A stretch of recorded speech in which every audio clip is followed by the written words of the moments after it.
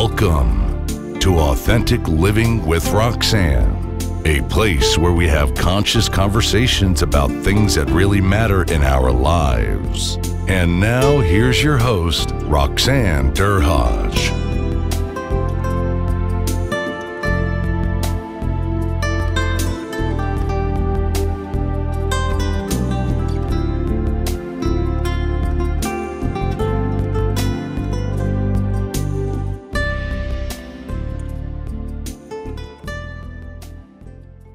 Hi everyone, it's Roxanne Derhaj of Authentic Living with Roxanne. Thanks for tuning in again this week. Today I have a special guest, Yves Doucet. Yves is from an organization called Dovico and came highly recommended as someone I should have a conversation as I proceed to research and interview people with that pervade the element of authenticity and leadership. And a colleague of mine, Sarah McVannell, suggested Yves quite as one of those people that I should be interviewed. So Yves, thanks so much for taking the time to spend with us today. You're welcome, Roxanne. And Sarah, I'll do anything for Sarah. She's amazing. She has that touch point with people for some. She just has that fairy dust. I'm going to call this the Sarah fairy dust that she just kind of drops on you and then she just leaves that impact, and she truly lives her brand about, recognizing greatness. And so when I was speaking to her about what I was doing, I'm also in a writing kind of accountability course with her. I was asking, and then she was so gracious to give me a couple of names, of which, of course, yours was one of the ones on the top of the list. Well, I'm glad I'm here. I love talking about what I love to do. And that's lead with love, right? Let's lead with vulnerability. That's leading with, positiveness, and leading with my authentic self. I often say that there's no two Eve. It's not Eves with an S because there's an S at the end of my name, but there's only one Eve. There's Eve, the Eve at home and the Eve at work. It's the same person. There's no, we try to separate this by saying, well, this is the way you behave. You put on a suit, you go to work and you behave this way. And this is, how we treat things like integrity and ethics at home, at work. And then you go home and you behave totally different, right? With your family and your friend. And that's impossible for a human to do. You can't separate that. You're just fooling yourself if you do. So I want you as a human, we have a team of 30, 35 people at Dovico, and I'm the culture coach. Prior to that, I was the CEO. I'll give a little bit of background. Let's just start there. I'm an engineer from education. I'm an electrical engineer, so electronic engineer. I design computer software, computer programs, hardware design. That's my education. And I'm an entrepreneur by passion. I've started probably 18 companies. So far, not about to stop. I've had some very big successes. Companies have been sold for multi-million dollars, which I was part of. And I've been on board of major companies like Medavie Blue Cross. I was there for 12 years. So that's my pedigree thing. Okay, so let's do that. But what I really love is the study of human behaviors in team. And I'm focused on my talent. If I'm going to say this, bragging a bit, I'm going to give myself an acknowledgement. What I really was able to do is build teams that make great things happen. Right? And I've been studying why that is, why certain teams work and why certain teams don't work, and how do you get teams to be engaged, and how do you get people to change? We are facing tremendous change right now, the change that we never imagined before. And this has been my life passion on how to get teams and people to change, right? And that starts with one thing, and you said it just at the beginning. It starts by being authentic, right?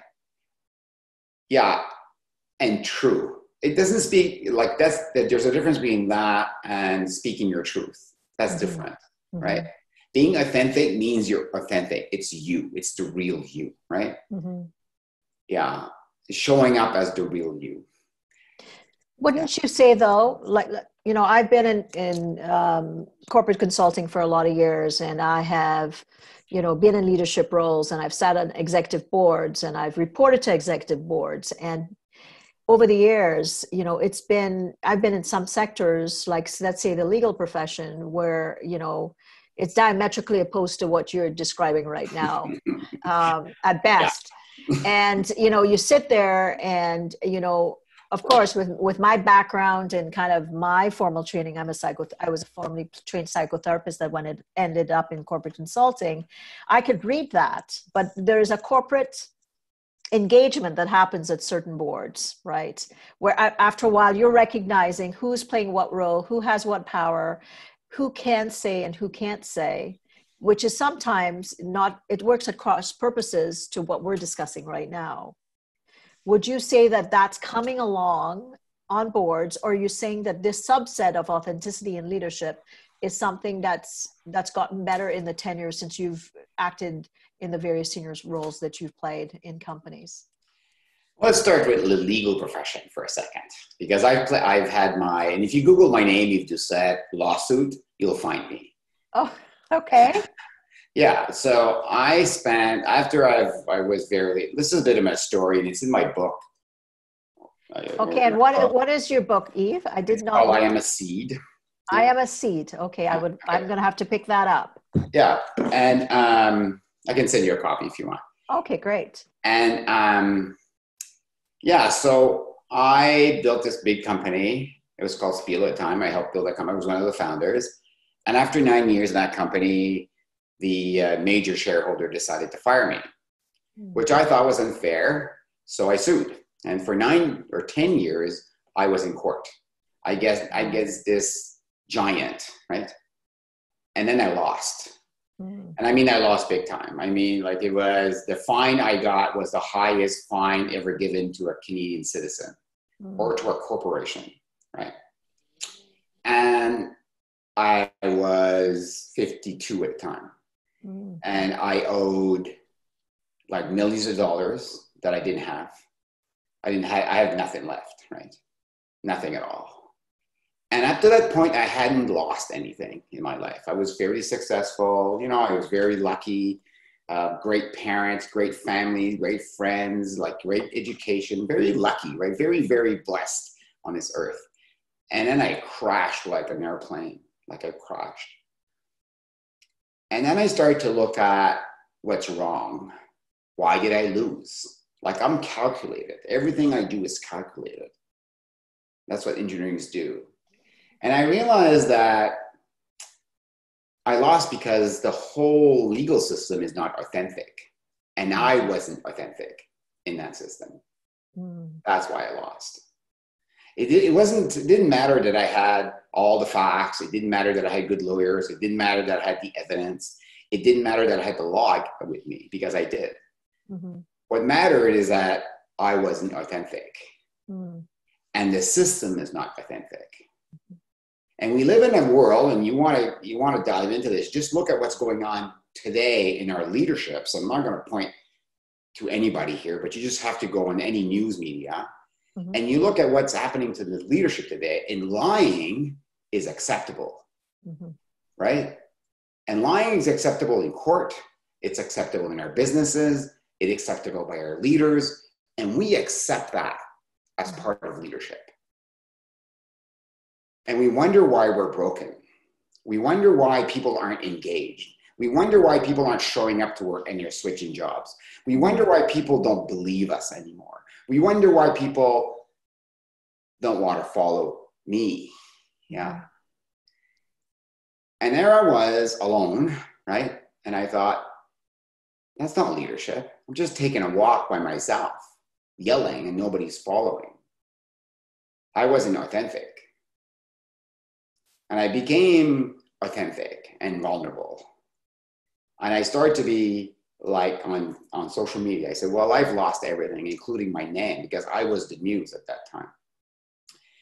So I decided to post on social media a video, right, about being vulnerable, my stories, like every story. And I go from one video a week for 5 minutes to one video a day. I do one a day now on most social medias. And it's 1 minute to 2 minutes, right? And it's about what I've learned for today, being very vulnerable. And my discovery in that because at that time, I knew a lot of stuff, but I didn't feel a lot of things, right? Mm. And it was easy to make stuff, but I was just a commodity like everybody else, right? Because I wasn't authentic. So that's kind of my spiel on the legal system. I think the legal system, being a lawyer, being I'm in court. I'm not in court, but in battles once in a while. You're in business, people accuse you of stuff. And I lead totally differently. When we have to let go people, I don't call in the lawyers. Mm-hmm. I actually go sit down with a person and say, okay, this is not working out. We're not meant for each other. I love what you're doing. You have great talent. It's just not going the right way. Why don't you find another job, right? Right. So unless you're a danger to me, that's what I do, Mm-hmm. right? So you shifted in your perspective from this really adverse situation, and it made you come to that space of authenticity that now you shifted in the world with what you showed. Yeah, I remember the Chief Justice coming to us, and they were trying to mitigate this before we went to court, right? So they do this, which is good. They try to mitigate it, and because nobody wins in a war, right? Mm-hmm. Nobody wins in court. Like both sides got buried. Like that's what happened. So Chief Justice comes to us and he says to us, he says, I can't believe all the things you're saying against these adversaries you got. They have a good name. And I'm thinking, well, I have a good name. Mm-hmm. What's wrong with my name? It's at that moment that I realized that my responsibility was to stand up for something. And I hadn't done so. I didn't have a name. Mm-hmm. I didn't stand for anything, right? And it's at that moment that I realized that my responsibility is to stand up and say what I stand for, what I want to discover in other people, be the change I wanted to see in the world. And it's at that moment that I realized that really business is really like, it's been great managing the way we've been managing for years. It's taken us to this point, but it could take us no further. That's why we have a broken system. Greed has taken over the system. The richer are getting richer, and there was no money left for the small businesses. It's really difficult now. And it's because we have managed ourselves to a point that there's no other thing we could do logically. There's no other tactics you can use to make people work harder. It doesn't work anymore. There's no other, management skills that you can do to get people more engaged. It doesn't work anymore, right? And the millennials, they know this more than anybody else. And you think they know it, wait until the next generation. They're really going to know it. There's no way you can attract anything. There's no way you can get people to work for you. There's no way you're going to get people to stay for you, like for that long, unless you're not authentic, unless you're not leading with what you love and what you stand for. So when that judge told me that, I thought, okay, I get it now. I've learned something. Cool. Wasn't a waste of time, right? Okay. And I decided I was going to be authentic and vulnerable, right? For everybody to see. And something magical happened. Now we make timesheet software. Now next to a garbage can, we're probably very sexy, but that's about it, right? Who wants to come and work for a timesheet company? Nobody that I know went to school, studied a PhD in timesheet software, like how to fill in a time card. It's the last thing every single person done every week, and they hate it. Why would you want to come? It kind of goes, oh no, headache and timesheet, right? Oh my God, another one. It's due. Right? So who would want to do that? And worse, working for a timesheet company. Like let me put my hair up. Like there's nothing as boring as that. It's even more boring than filling in the timesheet. You're making software to fill in the timesheet. How boring is that? And at that time, we could not get, we had a trouble getting a graduate from community college to come work for us. Like it was really hard to get anybody come to work for us. These young people, they get it right away. There's no way. Mm-hmm. Yeah. And once I started to be vulnerable and authentic, so on social media, and we started to do our Facebook Live, because every Monday morning we have a meeting, just like Mr. Walt, I forget his last name, the guy who invented the Walmart. Walton? Yeah, right. Yeah, he was doing his weekly meeting, but we do it live. Mm-hmm. So we do on the Monday morning live every meeting on Facebook. You can just tune in at 9:30 and see us. Me and Shelly will have a talk about something, right? Wow. And we started to do that. Once we started to do that, people starting to apply. So your Facebook Live is where? It's available to anybody, or is it just to the Dovico to Dovico employees? No, to everybody. Just to go on live. So if I go on to Dovico on Facebook, I can see a live 9:30 tomorrow morning. On Monday morning. Monday morning. Okay. Well, I'm gonna tune in to see that. Yeah, you'll see a live. Yeah. Okay. We'll talk about things. I don't know what, like every week is different. We'll talk about something. Okay. Yeah. Okay. Mm-hmm. Okay. So once we started to do that, people started to apply to the point that now we have 3 master's degrees working for us, right? Mm-hmm. We have the top, like I'm talking about the top performers in each class, like 4.0 grade average are coming apply for us. Like they're working for us. We have we have such an amazing crew. Like we have the best, and we don't advertise for jobs. Right? So if your goal as a leader is to get engagement and to get people to come and work for you and stay there, because our tenure is like 20 years. Like most people, nobody leaves. I ask people to leave, but nobody leaves. Yeah. Sometimes I have to ask people to leave because it doesn't work, but nobody has left. Very few people, we had 2 this year, like that left, but very few people leave, right? So why is that? I got to say relational transparency, which is one of the elements in the research, right? Here I am. This is who we are. This is what we represent. This is Yves. This is Shelly. And then you just talk. Like you could probably have a conversation like we're having now, and you're not hiding anything, which is oftentimes what you're talking to. When I was in corporate consulting, there definitely were secrets, and I could see it as the consultant coming in. But of course, I had a dual role. I had the role to be the consultant that was reporting on trending analysis of what kind of things keep people away from work from the end user, and then I was reporting to management or in some capacity. So I had to basically, teeter-totter between, okay, that's not going to be discussed. So I guess I'll slant my data just to be able to, to some degree, because I had to represent the company that I was working for, even though in the sector, I was seeing certain trends that clearly, you can't retain, say, female lawyers at age 32 if they're on tenure track, because they've probably just started their family. So what are you going to do to change that? And of course, based on the sector, the recommendations fell on deaf ears. And then because it's not true. Right. Yeah, and people smell that. See, we're like, babies are amazing. They read your face. They look at your eyes and they say, I trust you or I don't trust you, like that. Mm-hmm. And we're the same way. Mm-hmm. Right? So trust is the most important thing in leadership. And if you're not authentic to your own self, I mean, showing up as you are, vulnerable, and sharing vulnerability and sharing what what you love to do and what you stand for, without making any justification for it, right? Then you're not going to build trust.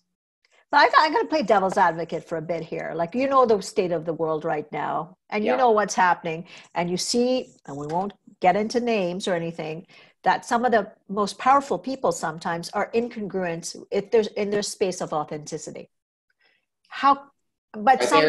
So these people, the reason they have followers, that's the question, is because they know exactly what he is. Mm-hmm. Yeah. Like everybody knows, there's no surprise. Like that's what he is. Yeah. I'm the best in the world at doing this, whatever. Well, that's too detailed, but when you show up as authentic, right? That's when you get a leader. Now, is it a good leader? No, that's something different, right? Mm. So long as you're being transparent in the space that you want to live in, you have followers accordingly, which is different from what we're talking about in authentic leadership with productivity and trust is a completely different thing. It's different. Like you can be authentic, right? Some of like Hitler was a great leader. Yeah, he was. Right? like not a great leader, sorry. He was a leader. People Right. followed him. Why did they follow him? Because he was authentic, right? And he spoke to something that spoke to them. Mm-hmm. And he believed what he believed. He Yeah. believed that, you know, they were the best in the world. And so the people that believed that, they just followed him. And he believed that. He was authentic about that, right? Like that's the real person. Does that make a good leader? No, obviously not, right? You need more than that. You need to lead. So that's like, I would equate that to Darth Vader, finding the force, right? And using it for ill, right? Right. Absolutely. So once you find the force, which is authenticity, then you have to use it for good. Because if you lead it for greed or for ill, like you're just like Darth Vader, right? You're just not good, right? But authenticity and vulnerability is a leadership skill. And if you want to use it to manipulate, I can give you a list of people who do that constantly just to make money or to manipulate you or to change you. You know, manipulation using authenticity is the same thing as manipulation using the whip and the candy. So here's a candy. Here's a candy, meaning I'm going to give you a bonus, right? If you do it this way. And here's a whip. If you don't do it this way, you're fired, right? Mm-hmm. That is also manipulation. Absolutely. Right? So using authenticity to manipulate you, I'm going to go on stage and present to some people and cry, tell you how my sob story and how I risen from the dead to survive. That is also manipulation. Mm-hmm. That is not being authentic to the heart, right? Yeah. Pure. And you're right, because we can read it. I can read you, and I know you can read me. We've never met, but I can read you because I have a sense of what you're about just based on that space that you're creating for me, Yves. And I'm assuming you're reading the same with me. Now you brought something up, and I actually just yesterday interviewed a millennial leader, and we're talking about new leadership, right? And we're talking about coming up right behind them are the Gen Zs, who are entering into this phase. These people that are coming out of their undergrads or their graduate degrees now, and they're entering the workforce. And you're there, in this growing company where you're getting people to come to you after doing Facebook Lives and stuff like that. What do you think these Zeds what are they going to be needing from companies and leaders to be able to, we're on an uncertain time, right? Like right now we're on an uncertain time. Yeah. But they're the next wave of these people that we need to attract and retain. Yeah, I think the millennials, because they've been birthed. So people learn two ways, right? They learn by storytelling, which is what we do about behavior. So millennials have been birthed by society as a whole. So they are more attuned to consciousness than we ever had, that my generation was. Absolutely, mine too. I just kind of went along and then, exactly. Like you do this track, you go to school, you go to university, you get good grades, you get a master's, you get good grade, you get a job, you get promoted. That's how it worked, right? It doesn't work like that anymore. And these millennials, they know this. And there's a revolution going on. And the revolution is about consciousness, awareness. And it's led by women. Mm-hmm. Like you just look, like if you turn off the news and you look, you listen to what's going on. There's an awakening going on here, and it's consciousness. Mm-hmm. That's what's happening. So these millennials are looking for companies that are conscious, mm-hmm. which is different than authenticity, right? Mm-hmm. But you need to be authentic to be conscious, right? So the alignment's going to come though. So at some point, if they're conscious and they're looking at the world and they're now entering, let's say, into a space of, okay, I'm starting my career. I'm now, launching into adulthood where I'm going to start my career. They're going to be looking for certain things in companies that's going to make them decide whether they're going to submit their time to grow with those companies, or if they're just gonna piggyback and keep going. Yeah. So the first question they're going to ask is, can I trust you? Mm-hmm. Can I trust my manager? So they're interviewing you. You're not interviewing them. They're going to a job interview and they're looking at you and say, can I trust you? Right? That's the question they're asking. And what a completely diametrically opposed interview that was for when I went for my first job, right? I was like, okay, I was educated and still I was like, okay, I hope I'm in alignment with what they need. And now it's like, well, no, hold on. These Zeds are going to say, well, okay, tell me about what this company is going to do for the environment, or how are they going to, align with what I value. Yeah, it doesn't help any that you're giving money to United Way. Like, they see right through that BS. They see right through that. Like, that's not going to work at all. Forget that. It doesn't work that you have a pool table at work either. They're going to see through that because they know that when push comes to shove, right? If something happens, they're going to get really like hurt, as their fathers and their mothers have done. They've learned this. So they're looking for things that you're not even giving them. They're looking for things that are more fundamental to the Maslow hierarchy of needs, right? They have no fear. They don't worry about money or like their house or where they're going to live. What they're worried about is, are you conscious? Are you going to be fair? Are you going to treat me fairly? Are you going to treat other people fairly? Am I proud to work for you? Yeah, they're going to be looking for that. And you can't achieve that if you don't have authenticity. Yeah. And you can't achieve that if you're not having vulnerable. And you can't achieve that if you are not truly like leading from a place of giving, right? What does that have to do with business? Lead with love. That's our mantra at Dovico. People don't buy products. They buy from people. And they happen to say, what do you do again? I like you. Yeah. Oh yeah, I know somebody. And if you think of every person you pass on, like we're talking about, Sarah as a role model.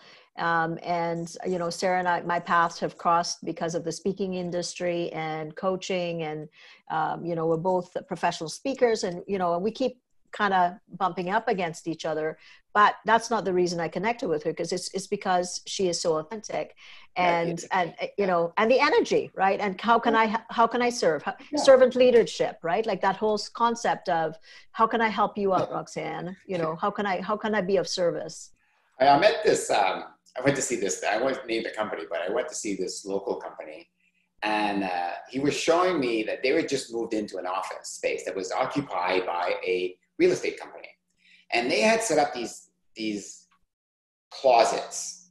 They called them offices, right? But they were actually the size of a closet. So you stood in that closet as an employee. They had a mirror, and they had a little tablet. So you stood to get energy, and you could put your tablet on there. So when you called prospects, they had trained them to smile, because they said, if you smile at yourself, people will know that you're smiling. But you're in a closet, right? So they took a theory, quantum physics, that actually, you talked about we can feel the energy through the air. You can. Yes. That's why you hooked up with Sarah. You can feel her energy. I can feel her energy right now, right? I can feel that. That's quantum physics. We're all made of energy. I'm a scientist, so let's go with that, right? Spiritual scientist. So quantum physics is like, you have energy, we have energy. But if you're fake smiling, everybody knows. Everybody knows that your energy is transmitted through your voice, through your words. If you're giving a presentation, if you're a public speaker, you know that when you're going out there and your energy is out of love and giving, like, you're going to be received like a queen, because you're authentic. When you speak from the heart, right, you're going to have a different experience than when you speak from I gotta perform point of view, right? And it's so true, because even as my junior training, when I was interning to be a psychotherapist, that's what they taught us to do, was to really, they literally would sometimes say to us, they would want us to close our eyes and just listen to what the client was saying. And then we would have to do what we call process logs, where we would have to describe intuitively, Yves, what we were experiencing in our body, from the words of the clients. Yeah, I love it. Right. And without, and I'd be like, oh, no. I'm 19, 20 years old. I'm like, there's no way at that developmental stage and where I was at. I'm like, there's no way I'm going to do this. But again, we all have that capacity, but, to be able to, of course, 25 years later, absolutely. Like, I mean, what they were teaching me then was a gift that most 20-year-olds, wouldn't have experienced. But now, the value of being able to just be across from someone and experience them. And when, and then you think, I already know that person. I barely exchanged much, but I can get a sense. And if that's what we're talking about with, the new generation, and they're looking for consciousness, they're going to be feeling that intuitively, because they're at almost like a high level of capacity already, based on where they're coming in from. I love this, right? Because I do a quote every day too. And one of the quotes I published not too long ago is that the body knows before the mind does. Yes. Yeah. And that's speaking to that term. Mm-hmm. Like we look with our eyes, we should be looking with our bodies. It has all these senses, like the feeling, the smell, the energy, all that is inside of our bodies. Mm-hmm. But we're trying to compute with our brain. We're trying to see with our brain. That doesn't work. It doesn't work because it's based on biases. Absolutely. Of your past experiences, right? Right, and you try to kind of ignore them, push them away. So let's talk. Let's go back again to conscious leadership. Okay.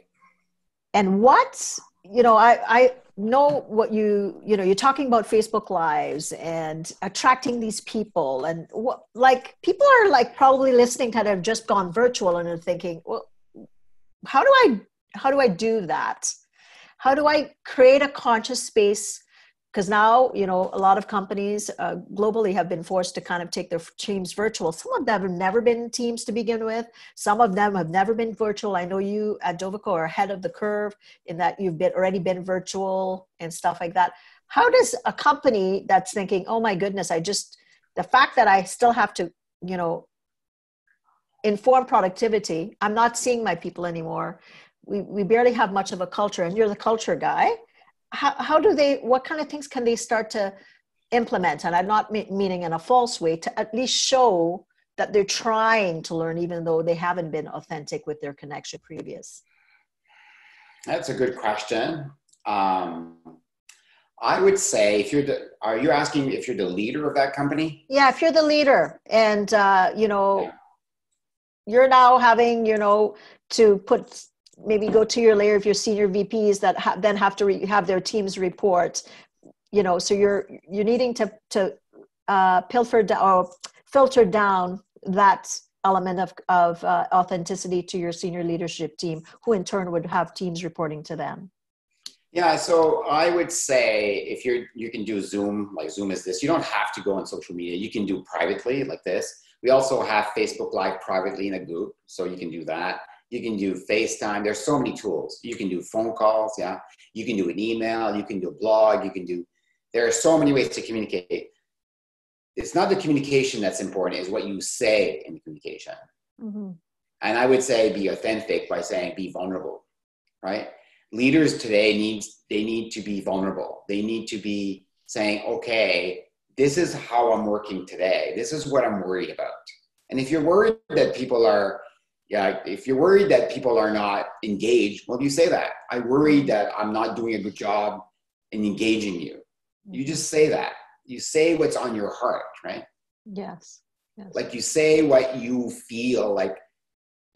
So go against, I would say do the opposite of what you've been doing. Yeah. So and then okay, so not everybody can go out there and like open their kimono and say, hey, so how do you build authenticity? Mm-hmm. Right?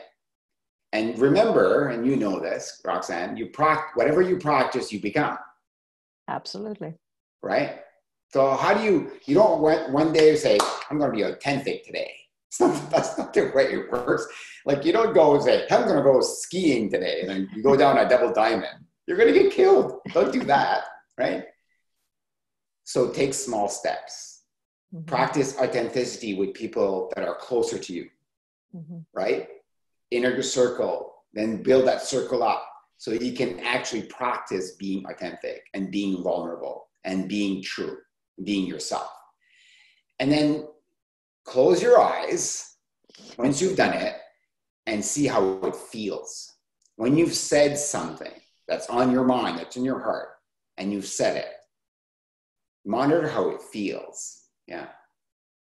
And I always say that when you go to the gym, don't go to the gym and measure your muscles or how you weight or if you've lost weight. Measure how you feel. Mm-hmm.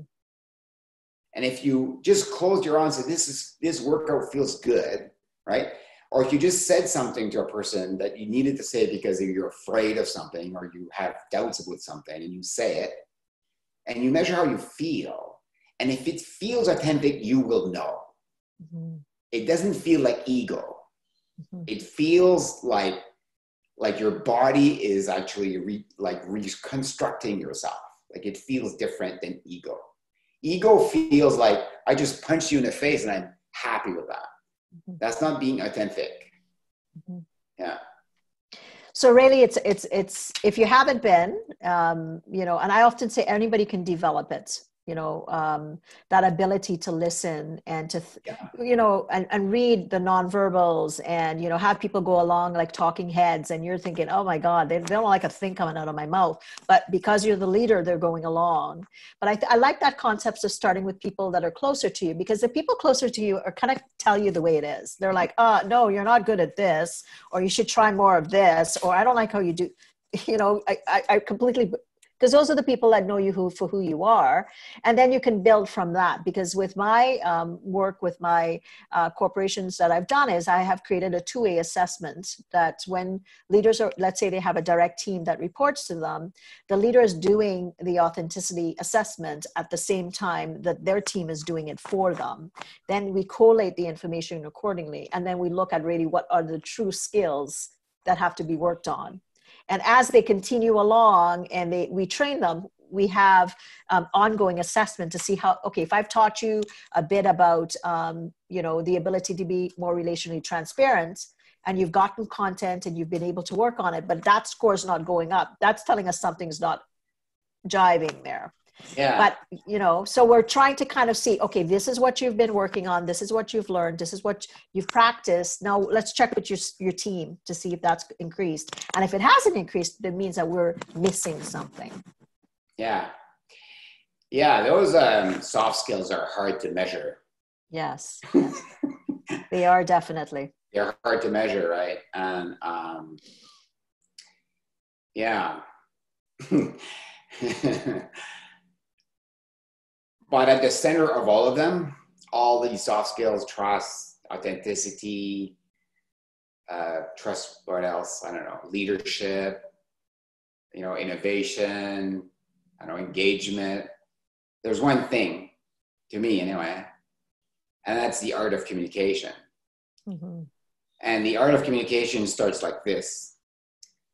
You ask a question and you breathe. Very basic, yes. Right?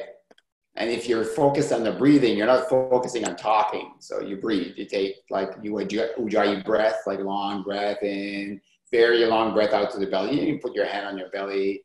You mm-hmm. practice Kalini yoga, so you know this, right? Yeah, that you create space. Mm-hmm. And then when you create space, you let the other people fill that space with something, which is what you need to listen to. And then you breathe again. So at least 3 or 4 breaths. So you ask a question and then you let space fill in. Don't fill it with stuff. Let it fill. Yeah. Stay in the uncomfortableness of the pose, like we'd say in yoga, right? Yes. It's very uncomfortable to say nothing. That's where magic happens. You create tapas or heat. And so you stay in that. Yeah, stay in that. And then ask the same question again differently. Mm-hmm. Yeah, and then breathe. And something magical happens with that. The art of conversation happens. Yeah. And yeah, so what happens when you give space, right? You're letting people build trust. You're letting people talk. and say what you need to say. And you're in discovery of that. Mm-hmm. Mm-hmm. And if you're in discovery of that, everything else kind of flows. Authenticity, like trust, leadership. Yeah. Because you're getting closer because the person is feeling heard. Right. So, and feeling valuable in their space, that they bring value to the conversation, to the space, to the project, to the relationship, all those things. Yeah. So then they're open, and then they think, you know, I connect with you, Roxanne. What do you need from me as a leader? If I'm kind of, you know, checking the dots, kind of ticking off what I had to do that day versus kind of feeling like what needs to be done because this is my team. This is so important, and I want to do the best because I want my team to shine, and I want to make my leader know how important it is for me that we're doing the best. If I'm open-hearted, I'm going to do my best. But if I'm kind of thinking, oh, you know, she's going to check and make sure I did this or that, she's always checking my work or micromanaging me or those types of things, that close off, you know, the space that someone brings to work. Yeah, like, yeah, people feel that. Mm-hmm. They feel that you're not authentic. Mm-hmm. It's not like the skill has to be developed from inside, not from the outside. They feel you're not authentic because you're micromanaging them. Because as you're listening, you're thinking, oh, you should be doing this. Mm-hmm. Well, then you're not listening. You're not ready in the present if you're doing that. Yeah, the present. Yeah, right. Yeah. Now, Yves, let me ask you a question. As a leader, how would you gauge whether someone's authenticity, when it increases, what would be the metrics as a company that they should look at to decide if someone's connection or authenticity is actually increasing productivity? Sorry. Oh, you added something at the end there. Productivity. So can you repeat the question? So I want to know, right? Let's say I'm you know, one of your leaders, and I have been struggling, and I've been really working on increasing being authentic and available and more communicative, those types of things. And you're putting me through a coaching or a training program, and you're going to kind of look at whether my impact, my changes have increased productivity. What kind of metrics would you look at, say, for instance, Dovico or any other company, to decide if my skill enhancement has improved productivity? Well, you asked me if I had enough time, right? Yeah. And I told you I have time. Yes. Yes. So I have time because I don't have people. I used to run a company, and they made me this little statuette there. I got to find it for you. Yeah. So they made me this little statuette. Can you see that? Yes, I can. It's a guy on the trunk right? You see it? He's on the toilet on a phone. And if you look at the phone, it's not one of these modern phones. It was made like 25 years ago. Oh, that's the one with the first big phone. Like a shoe phone. They get smartphone like that. Yes, yes, yes. Yeah, so 25 years ago, I was known to be busy. And people were lined up in my office, like lined up. I could hardly take a holiday. I remember one day I was in our local park here, Cuchirac Park, with my wife, and we're canoeing. We're out there, like probably, I don't know, a kilometer out. A police officer on a bullhorn comes over and says, "Yves Doucet, there's an emergency." Oh my God, so I'm rowing. I get there, I'm done, right? There was an emergency at work on a Sunday, right? And I call, I'm thinking, I can't get one bit of rest here, and people come to find me, right? People come to find me. Last year, I took 6 weeks of holidays, not one phone call, not one email. Mm-hmm. We increased sales. We developed products. The team showed up. They hired people without me knowing. Mm. I don't know. I think you've answered my question. Yeah. Right? So you, in developing a certain style of leadership, allowed others to function and feel comfortable in the space to lead on their own. Yeah. And know that they will be okay because they know that you trust their skills. Right. Right. So they trust me. How does trust start? Like, let's start with that. How do you earn trust? By discovering it in other people. By discovering what you can trust in other people and pointing that out, you discuss trust and you become trustable. It's earned, it's not something you developed. But you can find it. And when you find it in other people, you will actually develop it in yourself. That's how trust is built, right? So, right, like when this pandemic happened, it took us at least 30 seconds to react. Well, when I was having that conversation about your teams, and I'm like, so how did you have to pivot? And she goes, well, we didn't really have to pivot. We have our coffee trains, and I'm like, yeah. So all those things that I know from a lot of interviews that I've been doing with different leaders and coaches, a lot of people are struggling, even that have already had virtual teams. Yeah, but we practice change, right?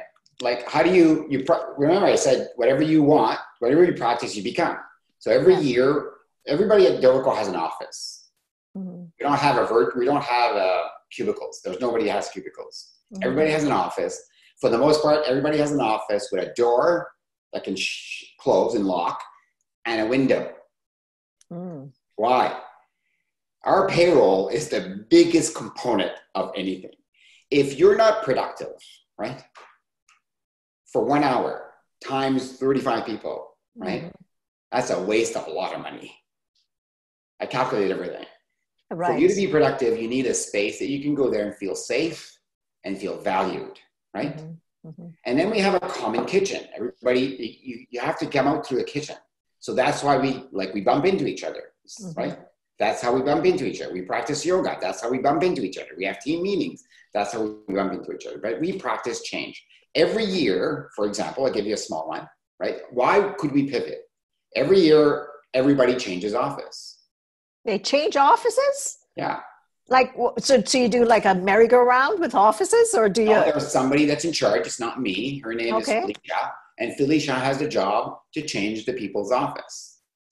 Interesting. And she has carte blanche. She can change anybody. Like, just because I'm the founder of the company doesn't mean I get a window or I get a special office. It means everybody changes office. Yeah. Fascinating. I have never heard of that before. And I love it. But aren't there people that don't like change, that are saying, oh, no, Yves, you can't do this to me this year again? Do you ever get people feeling like that? And other people are saying, oh, just put me wherever. Of course, Roxanne. At the beginning, when we were doing it, I had a mutiny. People said, well, I want to, and I'm thinking, if you can't change office because you can't work, because you're closer to the photocopier or the water cooler or the bathroom or whatever it is, like if you can't figure that out, right? What's going to happen if you have a pandemic? Right? Yeah. So you have to, the one thing is, there's two things that are certain in life, and you don't the answer to this question. Yes, taxes, I do. And what? Yeah, and death. And change, right? Change or debt. Yeah, but change. Yeah. Right? Yes, yeah. yes. Debt too. Those are three things. Yeah. Probably the third. Well, I mean, if you think of the term VUCA, right, which is like, I mean, that's what we're living. That's what we're living now. And most people don't know what to do with this whole concept of change, to your point. They're like, we don't know what's coming. Everybody's in a panic mode. Everybody is reacting from a place of fear versus, okay, like you said, if I've already been practicing this, I'm like, okay, so what? I know what it is. Yeah, I know what it is to function in a non-linear way. So I'm going to be good with this. We'll just have to figure out what the terrain's going to look like. And that sounds like something that you've been doing at Dovico over and over again. Yeah. Like we have, so we started with that small one, right? Yeah. Practice change. So that's a small thing. Let's practice changing that. Like it's nothing to change an office, right? Now I'm the CEO, Shelly's the CEO now. Like she changed too. Right. Everybody changes, and Shelly doesn't get to pick her office. And neither do I. Nobody gets to pick the office. Wow. Felicia picks the office. That's her job. And her job is to create change, right? That's what she does, yeah. Now that's a small movement, right? Mm-hmm. So why is that important? Because you can't go from 0 to skiing down the double diamond trails. You have to start by going down the bunny hill, right? And you know that from a physicalness point of view. Well, the minds know better. The mind's the same thing. You can't go from trusting to trusting. You can't go from authenticity, like you can't go over there. And you could go from change, right? You have to start in small steps. So start small, right? Absolutely. Right? Absolutely. So we've got a program called Courage. Have you heard about this? No, I have not. Shelley did not share that with me. Yeah, so we have a program called Courage. So Courage, the intention is more important than the business, okay? The intention is more important than the business. The intention is more important than the program. Okay. Okay? The name, right? The intention is the name of the program. So it's called Courage. So what's the intention of Courage? To be more courageous. Courage, right? What are the rules? There's 2 rules. You must do something that is courageous, okay? And it must not cost more than $3,000. And every employee has access to that once a year. Wow. Right? So what is courage for you? I don't know. Right? Well, so everybody's got, so we have 3 authors that wrote books. We have a guy that was going to run the marathon. His name is Jeff. And his fear was crossing the Golden Gate Bridge. He was molested when he was young. And he had a picture, I'm going to cry here. He had a picture of the Golden Gate Bridge. And that was his fear. Wow. And he became a marathon runner last year. And he said, you know what? I want to run a marathon crossing the Golden Gates Bridge. That was his fear. My sister, she has 5 kids at home, right? And she doesn't pamper herself. Her fear was getting pampered. So she decided to book a day off and go get pampered in a spa. Wow. You cannot imagine the discussion I had with that girl. Now she's like super successful leader, like strong, courageous, but she could not do that. Right? So I said to her, I said, Diane, I've already booked it. It's already all set. You have to go. And she was finding excuses after excuses after excuses. Yeah. And she sat there all day and she discovered something she never knew before herself. We have, what else do we have? We have one of our, well, he can't go now, but he was planning to go back home to South Korea. He left an estranged family there and he wanted to go back and mend his way with his family member. I don't know what courage is. Can you tell me what courage is? Oh my goodness. So courage is walking into something that you're petrified about and taking, so this is my analogy that I use. It's like, I know I got to do this. I'm going to go through a tunnel and I'm going to take each step that I'm going to take. I'm going to hope there's a bit of light. So I can take that next step and not back up. I'm just going to go, a bit at a time and hope to God that there's what I'm looking for is on the other end and that I know I will be okay. So what does courage have to do with running a company that's engaged and full of vitality and innovation? It creates connection. Yeah. You take risk, right? Yeah, because I say, in kind of my tagline for my brand, I said, it's not about ROI, it's about ROR, which is return on relationship versus return on investment, which is exactly what you're talking about. You're saying to your employees, go out and do something. And what happens when you have to be vulnerable, you're scared, and you're taking that step, but then ultimately you achieve it, but you're achieving it in the context of a system that's validating, that says, wow, you did it. Yeah. Who came up with this concept, Yves? I did, yeah. You did. Is it in your book? Not in this book. So what happened, I'll tell you the story. What happened is I'm really against manipulation, right? So when you look at, there's no I'm not measuring the return on investment on courage. You can't. Yeah. But I know that if you practice courage, you will become courageous in your life, your personal life, and in your business life. That means to me that if you're programming, right, you will have the audacity to do something you never did before, right? Yeah, of course. Because you're practicing courage, right?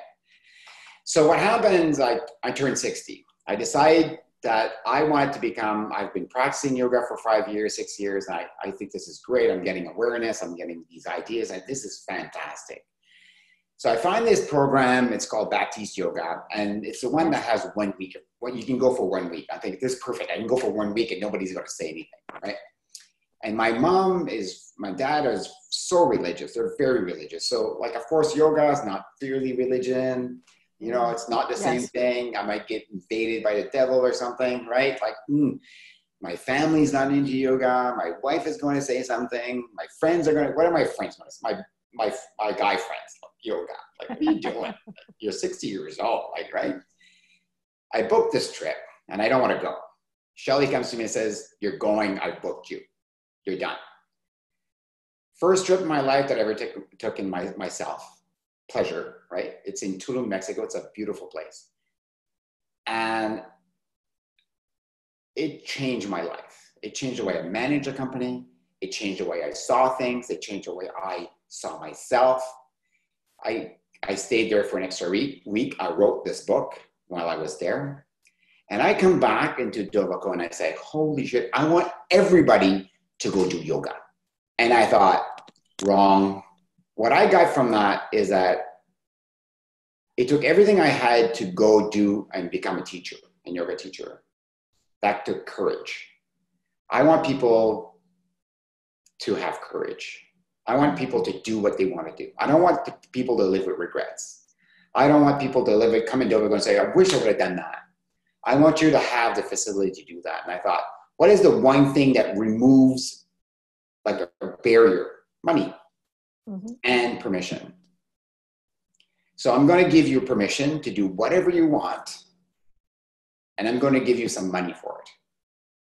Now, what's your excuse? Don't have any. Go do it. You've removed it. And we celebrate it without judgment. There's no, because I know if you practice courage, you will become courage. And it spreads like wildfire, this thing. It's weird. I could just imagine, and then having people come back from these events or activities, and just what space they must bring back. You're right. How do you quantify that qualitatively? I'm sure people are in cloud nine and they're feeling like so elevated, and that again translates into energy. And we know we are attracted to like energy. So if that's the space you're creating in Dovico, makes sense. Makes sense. Quantum physics, of course. And I'm all about quantum physics and energy and all that stuff. So, I mean, Yves, this has been a phenomenal interview. Thank you so much for your wisdom and your time. I feel like what you've given us today will create such a space for anyone listening, whether it's at home or at work, or especially in leadership of this uncertain time. I hope that leaders can listen and realize we have it all around us. It's just about opening your eyes or opening your body, like you said earlier, to absorb what really is good for all of us. It's here. We are going through a metamorphic shift in the world. And I hope that in this consciousness that we have the opportunity to be able to build spaces like we've created, and to build things like those courageous events that allows people to connect on a level that, we wouldn't probably be able to articulate otherwise. Yeah, I love that. I'm going to leave you with this. Yeah, we have to stop looking for answers. There are no answers. And you already know the answer. Yeah, just go inside and listen. It's inside of you, right? Just like close your eyes and then feel it, and trust that you already know the answer. Yes, for sure. Yeah. Well, I'm going to. Is there anywhere that people can now? Your book, when is it coming out? It's out. It's out already. Yeah. Okay. They can, the easiest way would be to go yvesdoucet.com. Okay. And I have my book, and then you can link to our software products there too. Or you can just reach me on any social media, Yves Doucet. I'm there. If you're in the Moncton region, I'll deliver the book. If you're farther away, I'll just send it to you. Awesome. Well, I will make sure that I have the links to both, and it'll go in the show notes, and it will go out. I'll let you know when everything will be released. So again, thanks so much for your time. So for me, I am going to think about what my courageous act is going to be. Cool. Do one thing that scares you. Okay, I'm going to have to think about that. What scares me? I'm going to have to think about that, and then I will let you know the next time we connect. So, Yves, thanks so much. Have a great day. Thank you, Roxanne. Okay, take care. Thanks for tuning in to Authentic Living with Roxanne, creating the space for positive, healthy change. Roxanne is a keynote speaker, psychotherapist, and coach. To work with Roxanne, visit roxannederhage.com/blueprint. We'll see you next time on Authentic Living with Roxanne.